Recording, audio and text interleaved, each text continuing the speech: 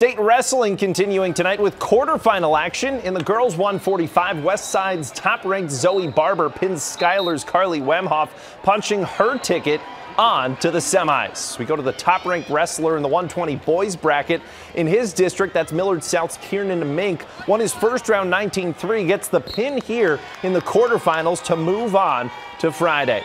Let's check in at 144. Bellevue West, Tanner Hosick dropping the thunder on that takedown. Then he'd wait out the clock, wins this one 5-4 to move on. Hey, and how about that flex for some good measure as well? And the big boys, 2-15, Millard South's number one in A1. That's Caden Olin pins Preston Wagner of Fremont to punch his spot into tomorrow's semifinal. But not before letting out a big old battle cry. Congrats to all those moving on to Friday night. And you know, we talked about